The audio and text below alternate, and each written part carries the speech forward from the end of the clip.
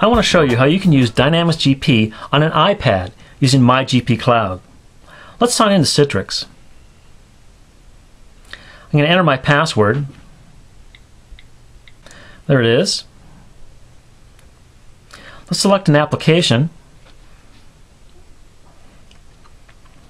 This is going to start Dynamics GP. We're using single sign-on to get you directly into Dynamics GP, and we're also using 128-bit encryption to make sure that your data is safe. We're logging in right now. Now I'm going to select a company. Let's do the company drop-down, select that one there.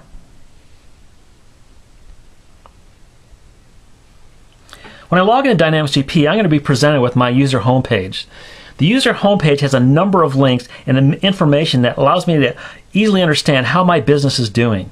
For example, I've got metrics right here. We're looking at gross profit for the past 12 months. I've got about a dozen of these, couple dozen of these that I can look at. Let's take a look at another one here. Let's open up, get a closer look. Let's look at receivables aging. I can do that here. There's my receivables aging.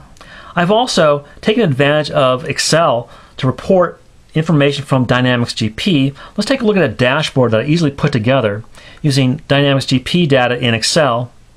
Here I've got information about customer sales, the customer information, and also the item information. You can see I've looked at extended costs, extended prices. Let's take a look at another Excel spreadsheet. These are easy to do in Dynamics GP and Excel. Here's another one right here. Let's take a look at that. This shows me not only sales data and customer data, but also inventory quantities.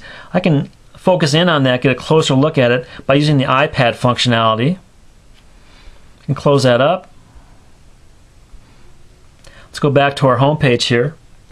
Also, I can use Smart List to get to more information in Dynamics GP and also transactional data. Let's take a look at my Smart List favorites here.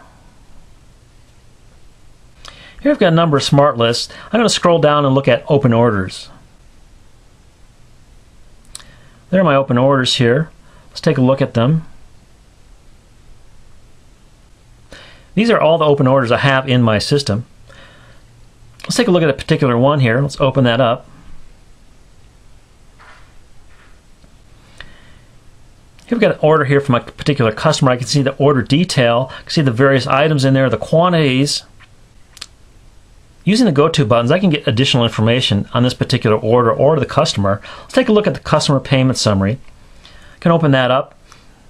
Here I've got statistics about this particular customer.